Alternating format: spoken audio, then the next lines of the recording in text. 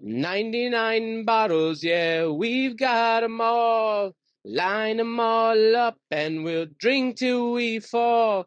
'Cause Arthur Cantina's the best liquor store. Arthur Cantina, you'll never need more. Welcome to the Arthur Cantina podcast. I'm your host, JP, with the other host, Anthony. That's and what he today, says. we're going to be reviewing world famous, I would say. I think you would agree with me. What makes it world famous? Sazerac Rye. We'll get into that. Sazerac Rye review, tasting, one of the big hitters in the whiskey, spirits, bourbon game. I'm going to pour some out for the homies. We already did. Yeah, we just threw out a nice amount. A little bit of not glass there. I kind of like trick I learned from Christian, the Psalm, is always prep your glassware, even though you took all the time to sanitize it and clean it.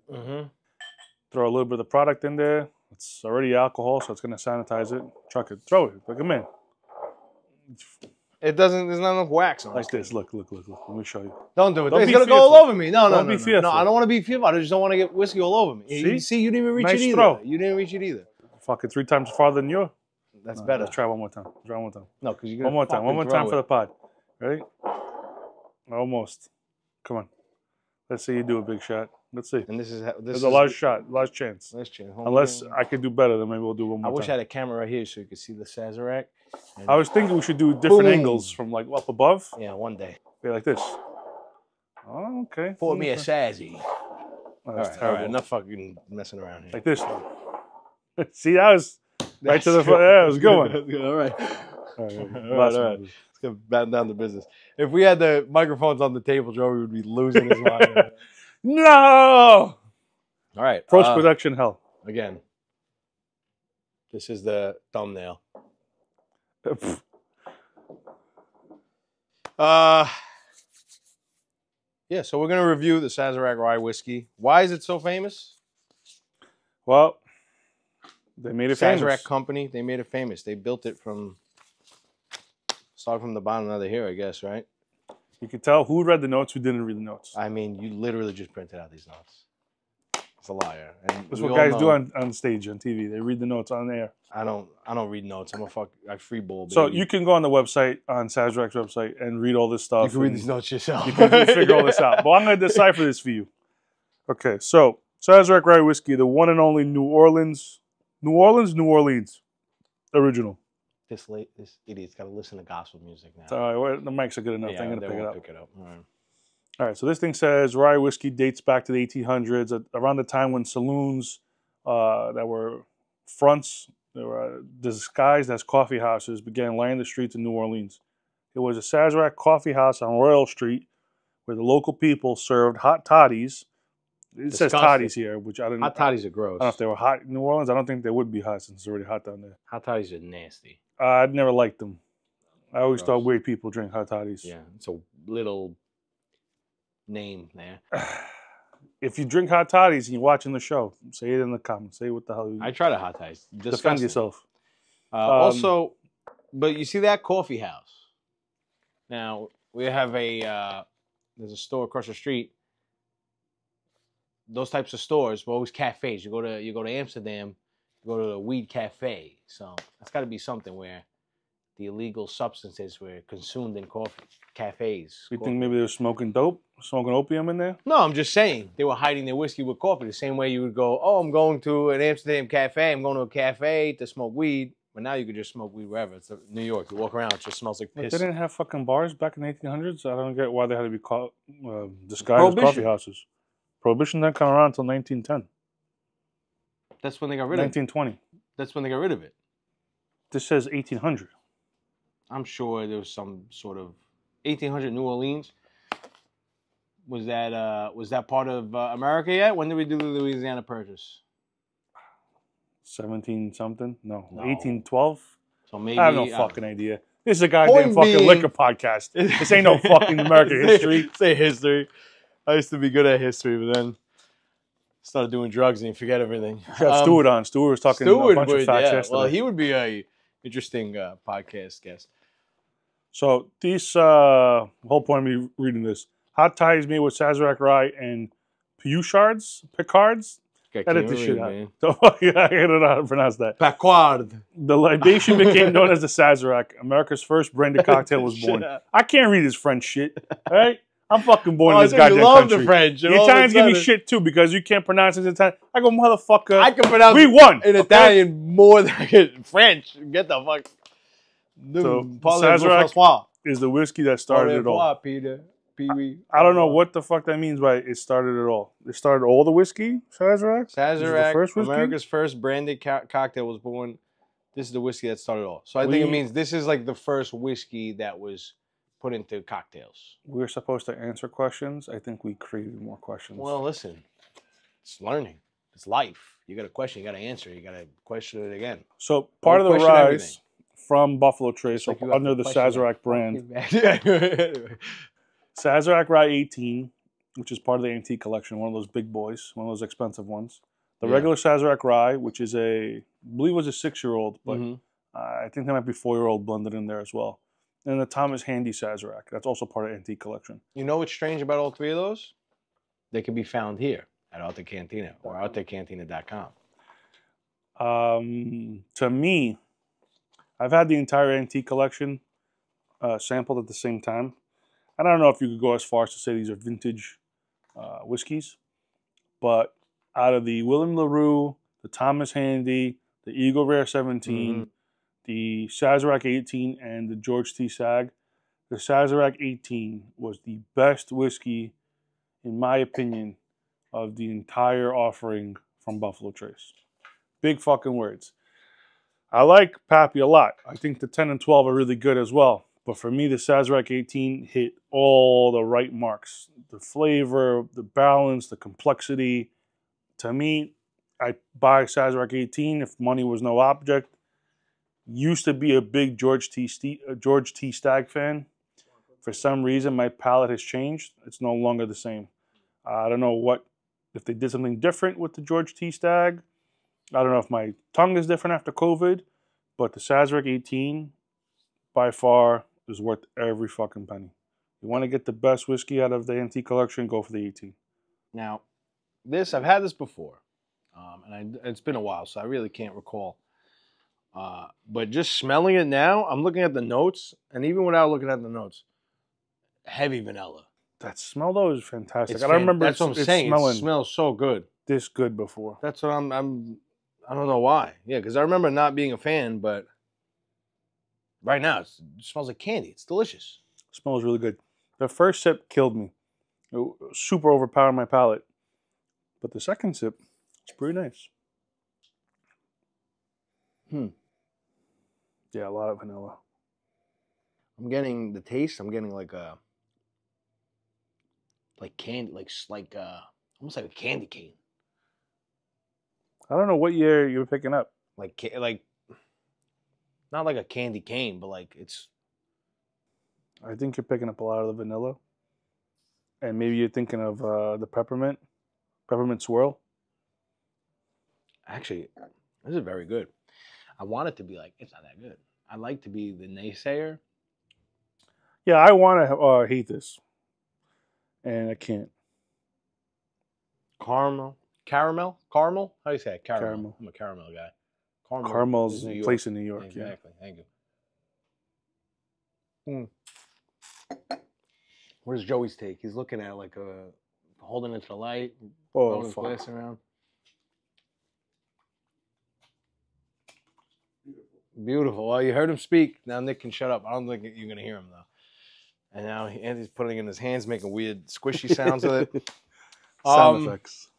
I'm getting that rye burn. I always feel like rye gives me a nice fucking right down the old highway down there. It gives me a nice warm feeling. I'm getting some of that now. But, again, on the nose, it's like fantastic. Would you recommend this rye? Yeah. I mean, for $25. Yeah. What else do you want, really? Like for $25. $25. And it's not even like Joe Blow's rye made in a bathtub. You know what I mean? It's like it's 200 years old, this thing. You can't get any other whiskey at this price point. That's from a big house. Jameson is $35. Jack Daniels is 32 for a And they're fifth. both dog shit, if you ask me. Oh, I didn't say that. But, I said that. Don't worry, I'll say it. all these big houses, they all have offerings at certain price points. I think for Buffalo Trace and Sazerac, this is probably the best bang for your buck. $25 for a fifth. It's nothing. Yeah, it's nothing. It's really nothing. I mean, I can't get over how good it smells. How much is a case of beer? $30? I just swug like a whole shot of it like it was nothing. Yeah, I don't think you should take big gulps of it. Yeah, I think but you should also, sip it. I did. I took a big gulp. Look at the fucking flies. They come into this whiskey like it's... Maybe you're right. Maybe there is some kind of candy in here. I'm telling you, it's so sweet.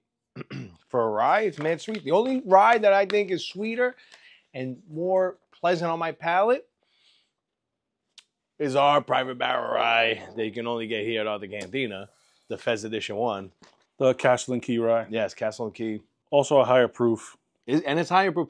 I always say it drinks more like a bourbon. It's like it's much sweeter. The Castle and Key Rye is more my speed. It's got the grain.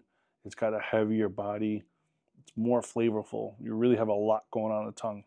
Granted, it's also $60 a bottle. We're talking, double, 2.5 times the cost of the Sazerac Rye. So you expect a different kind of whiskey for that price point. People always say, like, oh, why is this more expensive? Why is this cheaper?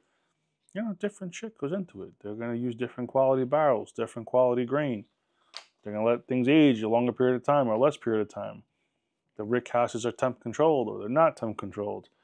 A lot of different things go into it. Nice bottle, too. I'm a bottle guy. We got a little more. Of course. I know you gave me the old saloon pass. So this originally, Sazerac named after the house, right? Is that what it said? And then they changed it to rye because it was originally a brandy drink. So originally they used cognac to make the Sazerac. And I didn't know this until I started doing a little bit of research that Sazerac, the company here, bought the cognac house. Do that again. That was weak. Joey got scared. Now, they bought the Sazerac cognac producer in France. Oh, okay. So it was French. And then they were like, hey, we're just going to keep the name. They replaced it with that, right? Which makes sense because if you're a company producing whiskey here and you want people to consume your whiskey here, I'm going to substitute the imported stuff and use my domestic, and put that in the cocktail and sell drinks that way. That's what a lot of bars do. When a guy's trying to get his product into a bar, they'll make a cocktail with it. And then they'll put it in the cocktail. They'll call it something retarded, like the Blue Thunder. And they'll put, it's made with this and this, featuring Sazerac Rye. Yeah. I'm just using that as an example. And that's how they'll hustle a lot of the cocktails. So in turn, if you order a lot of that cocktail, you get a lot of the whiskey. They make more sales, and the bar's making sales, and everyone's happy. Just something to pay attention to next time you go out to eat or drink.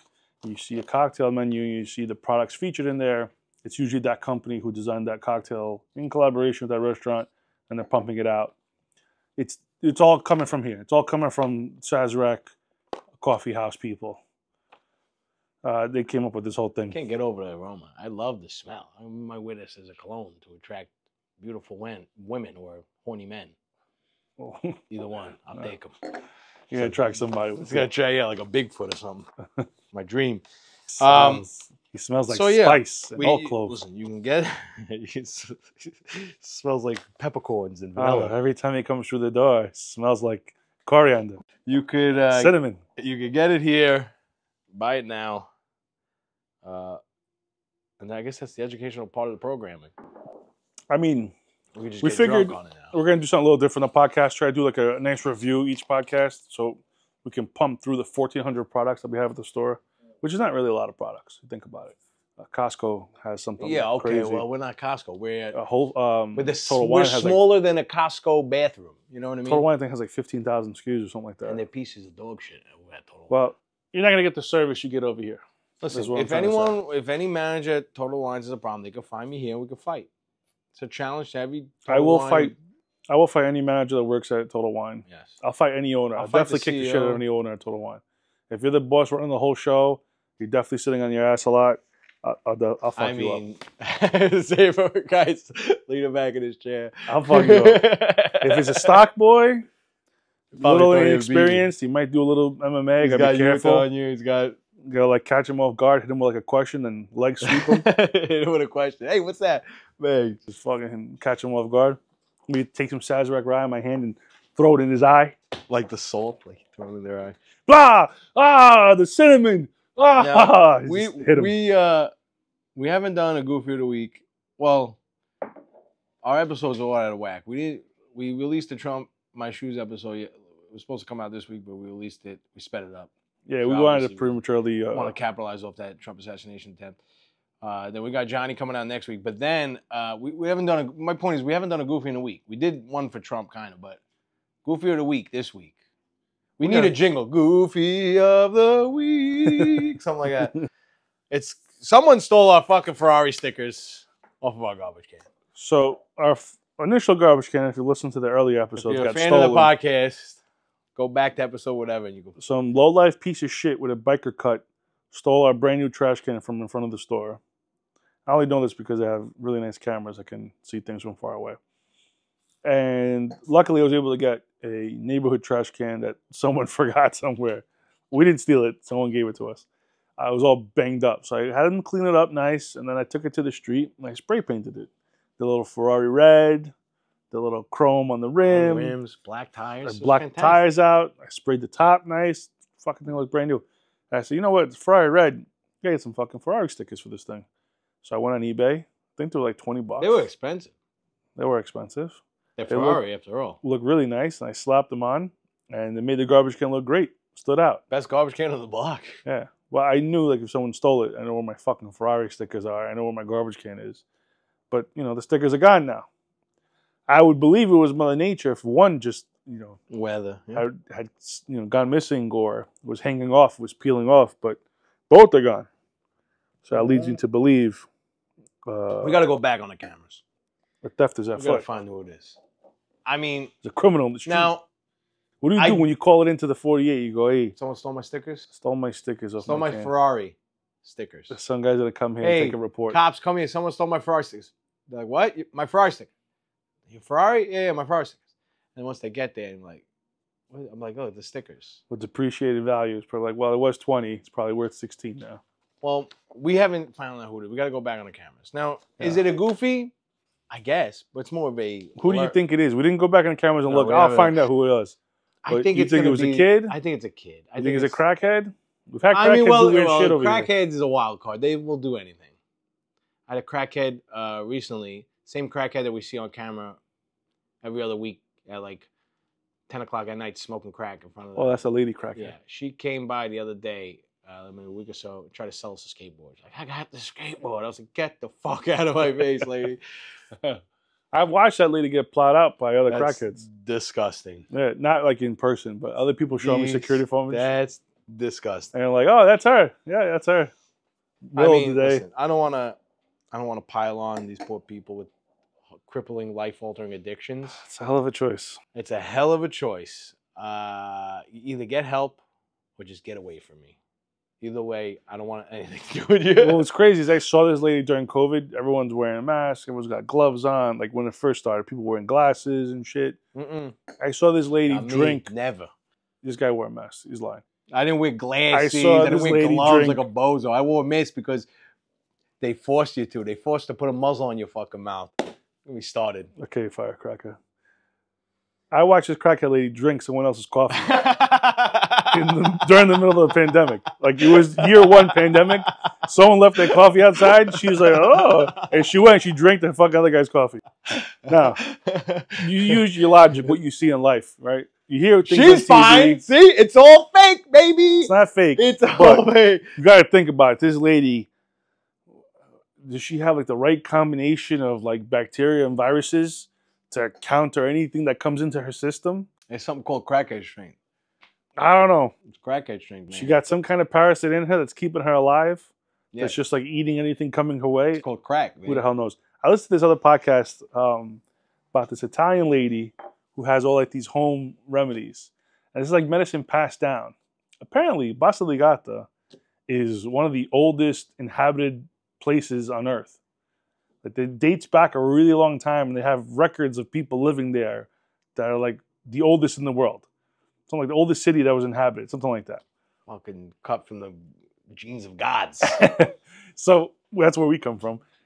This lady was explaining all these old home remedies, and she's yapping about using vinegar to kill everything. You use the vinegar. The vinegar! And you throw the vinegar everywhere. Come to my house. Like one of the dogs pissed on the floor.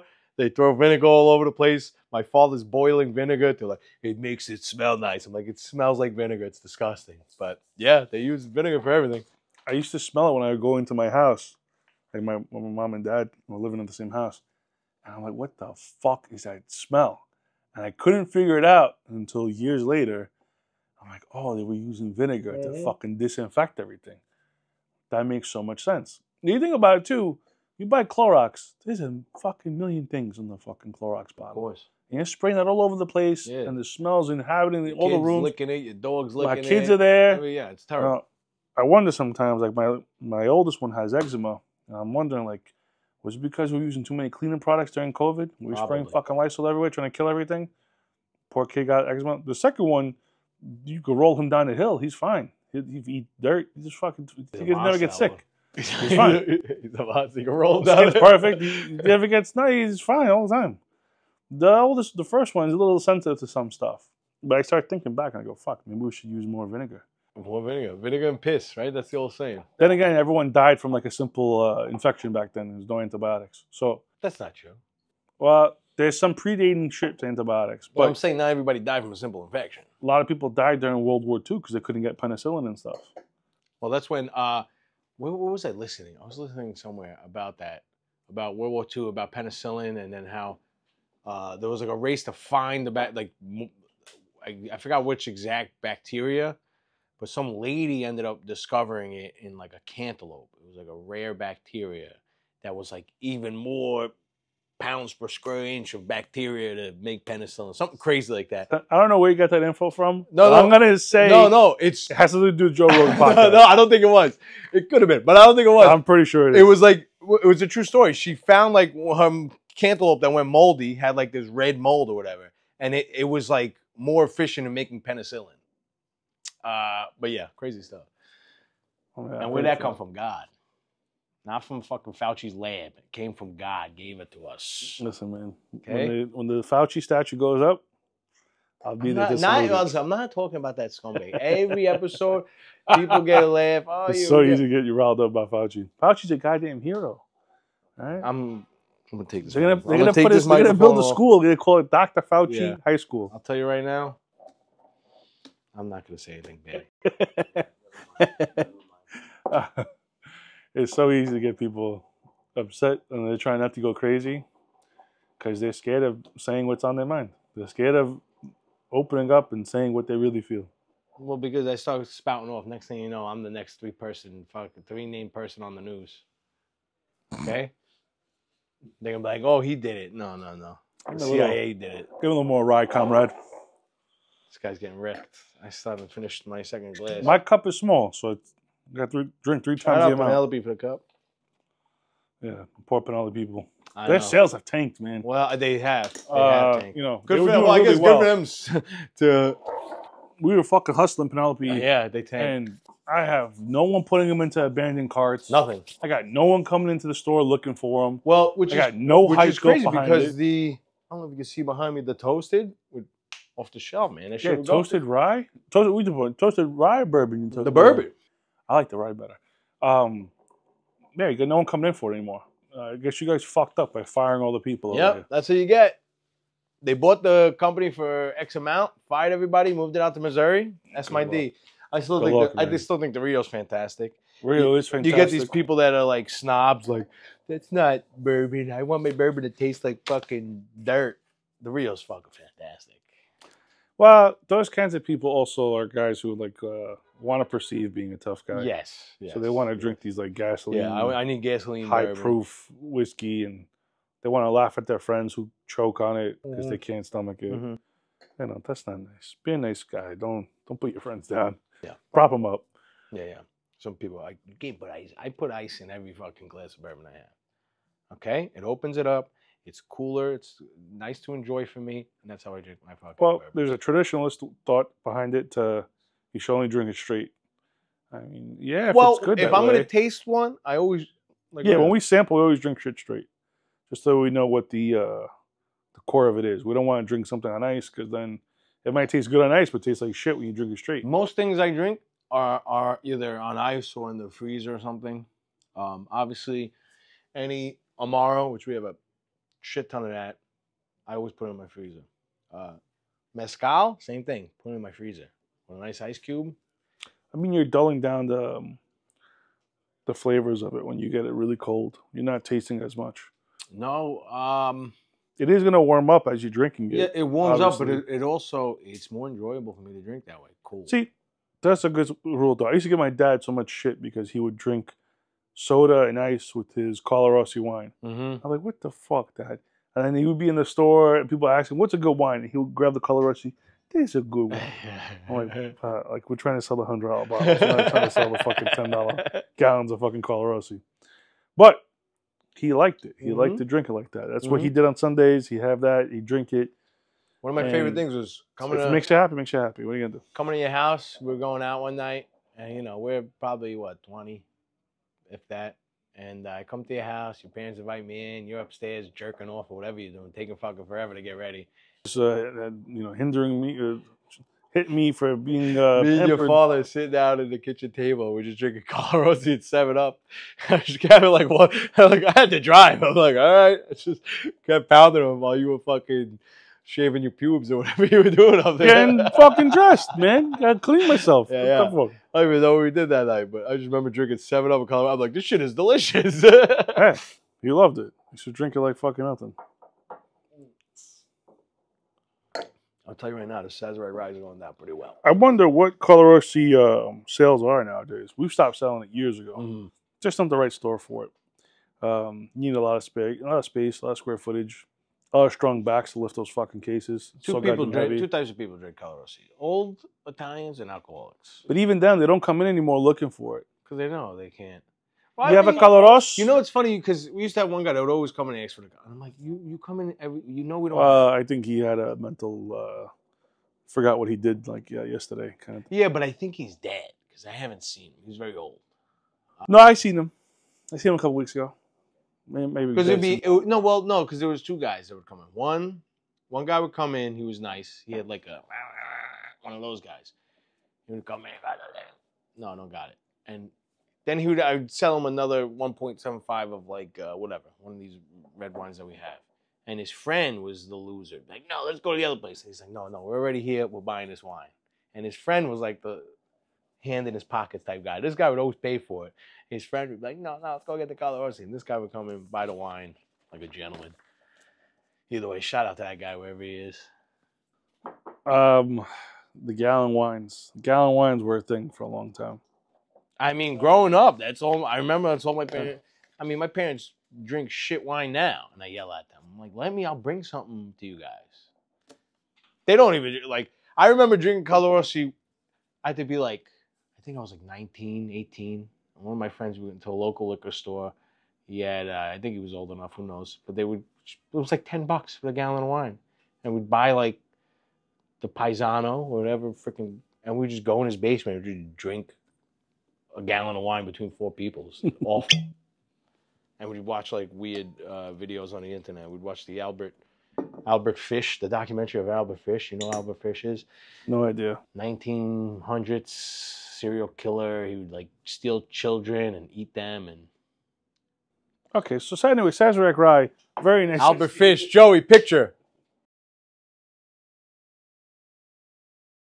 There's Albert Fish, old man, looks weird.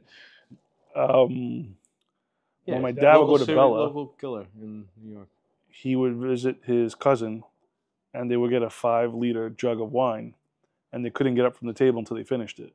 So between him and his cousin, they would drink that 5-liter thing, and then get up and be wrecked in the middle of Bosco, just all over the fucking place. We gotta go back to the motherland.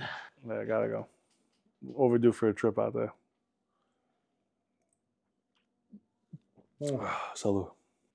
So, before we end this episode, I don't know how long we're going. How long have we been, Joey? 32? Oh, that's pretty good. What would you give? I don't know how, because right here I see wine enthusiasts gave Sazerac 95 points. Here's my piece about reviews, review companies. Well, yeah.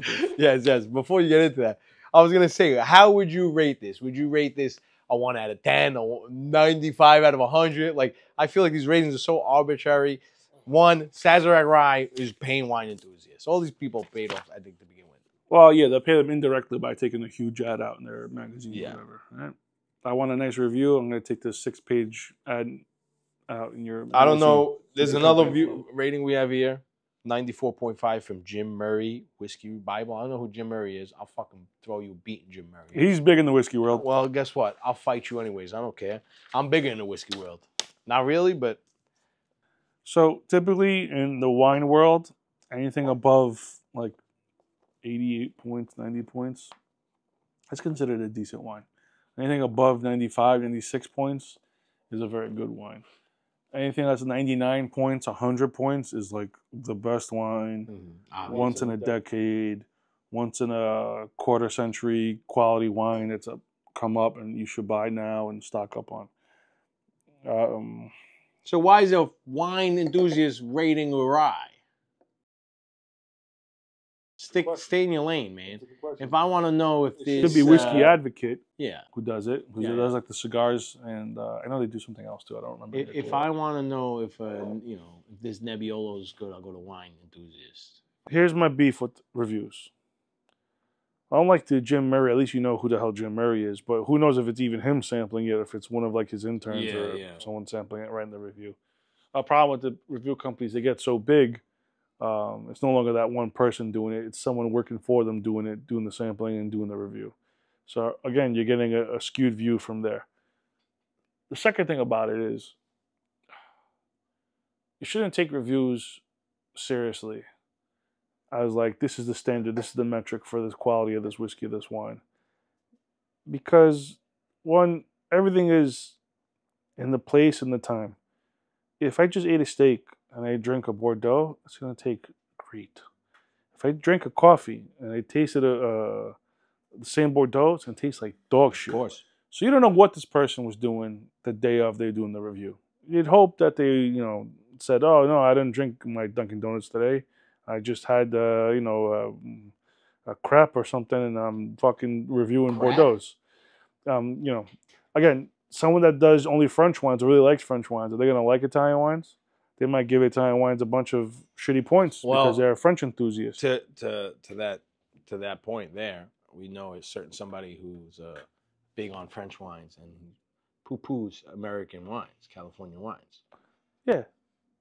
Is that guy reviewing it? So you taking that guy's advice? There's a lot of California wines that I enjoy. There's a ton of good California shit. But he's like, no, they all suck. California got in the map because they beat the French at some competition in the 70s. Again, you look all the shit up. I don't want to be quoting things. We're better than the French in every way. So our wines are fucking world class. They're not just, because they're California. The biggest brands that sell the most volume, are they the best? Maybe not, because they're tweaking their formula to be the most appealing. They might not be the best wines. But does California make great shit? Absolutely. Mm-hmm.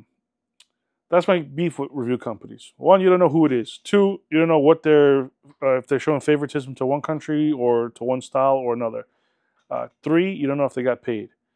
Four, who gives a fuck what these other people say? At the end of the day, it's what you love. Like, I could love this and you can hate this. Yeah. So if you don't know nothing and you want to get into it, I guess start with the reviews. It'll give you a basis, a way to get in. But once you've been drinking for a few years and you know things, you've been exposed to enough brands, use your own metric for what you think is good. If it tastes good to you, it's good. If it tastes like shit, it tastes like shit. What you should do, what I think you should always do, is drink 3 or 4 things alongside of each other. Drink the $25 rye, with the $60 rye, with the $150 rye, with the $400 rye. And if you really want to test yourself, do a blind tasting.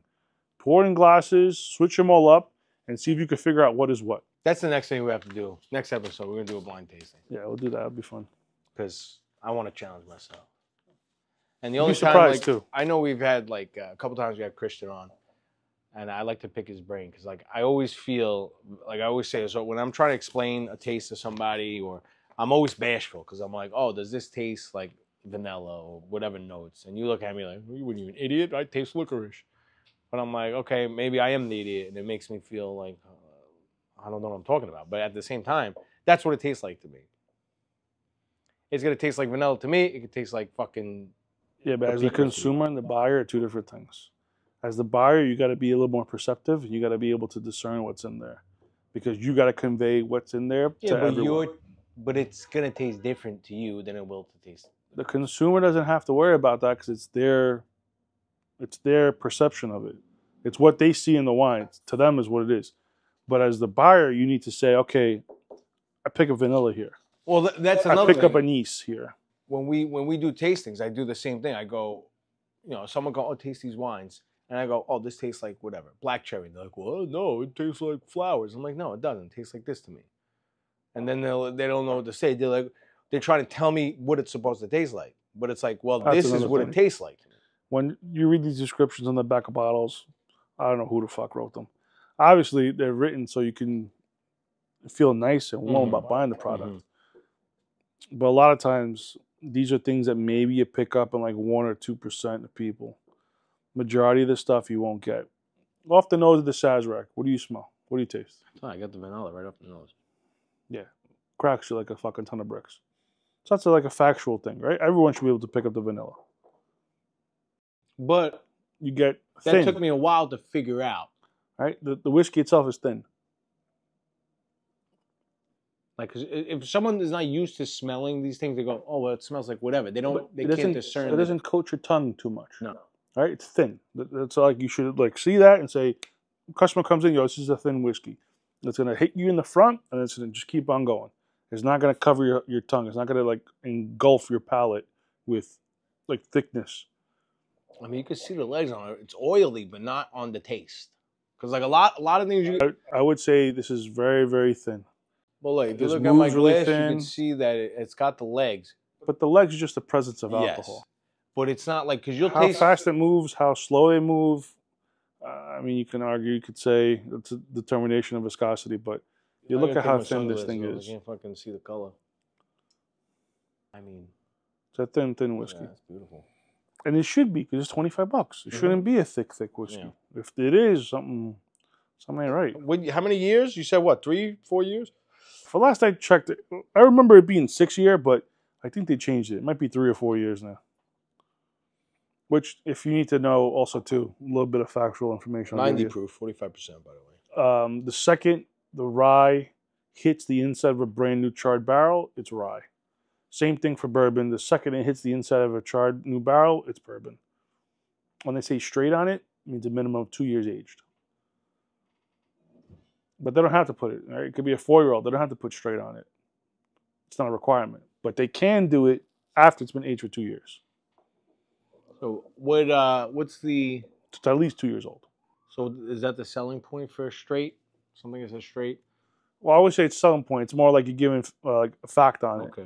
It's like you're saying, okay, this is factually older than 2 years. So you could put it straight. So if this just said rye whiskey, that means it could be less than 2 years. It could be older. But if it was older, why wouldn't you put straight? Sometimes these guys don't put it on there. Sometimes they ain't straight. Sometimes ain't nothing wrong with that. A little, a little to the left, a little to the right. I mean, I think the smell, not the spice. The taste isn't bad, but I think the smell is better than the taste. The vanilla's there. There's that sweetness at the in the middle at the end. Right? You could discern whatever the fuck it is. This shit's candy fruits and something else. There is a kind of fruit there. I don't know exactly what, but something there. I'd say more like a date. Almost like an orange or a peach. Yeah, it's got some kind of like marmalade-ish thing at the end. But spice. Vanilla, thin, spice. That's how you should sell the whiskey to a customer. $25. That's the fourth selling point. There you go. $25. Get out of my face. You're not going to get a better price. Honestly, a Sazerac anywhere else. Cantina.com. 2380 Alta Avenue. Yep. Go on there, buy whatever the fuck you want. Our shipping rates too have gone down, so you should see them anywhere from 30 to 40% less than what you've paid in the past. So that's a nice little selling point for Cantina.com. The first American cocktail, the Sazerac. So that's what it's named after, by the way. I think we did say that. It was named after the Named after General Custard Sazerac. No, I just made that up. That's not true at all. to sip. Why are you lifting that paper up, man? I know what you're gonna do with that paper. I still got your ass. You lobbed it like a little bitch. You're not gonna hit me. And you have to look at you. Barely got me. All right. Everyone, see you later. That's the end of today's show. Nice little rye review. Even though we just shit after we reviewed Why? it, we shit on. Why? We shit on reviewers like they're stupid. They don't know what they're talking about. Don't listen to them. We're like, Wow, we this didn't give is the our points. fucking Sazerac. This got 10 JP Mets balls, or whatever the fuck you're gonna call it. I'm gonna start doing that. I'm gonna give this 4 JP Mets balls out of 5. Speaking of Mets balls, I'm going to Mets Stadium, City Field tonight, watching Blink-182. It's like I'm finally living my high school dreams. Never been a Blink-182 fan. Always been a Blink fan, baby. Shit's soft. Too soft for me. Just what? Soft? Too much in their feelings. Yeah. What are you listening to? My mom Fucking left me too early. never saying about their moms leaving them. Always saying about who's this fucking bozo? Got a bozo at the gate here. Look at these dummies. Who's that? Oh, it's a fireman. It's a fireman? Oh. Yo, what's up? It's the fireman. I take it back. You're not a bozo. That's the Deadliest Catch brother. That's why I say what it looks like. He looks like one of the bro. I think they're the Hill Strands. If you're a Deadliest Catch fan, the Hill Strands. No, I got my one. I got a one. That's for Joey. That's Joey's. Joey has one. That's not mine. All right, we're done here. We're done. Thank you for watching. Thank you for tuning in.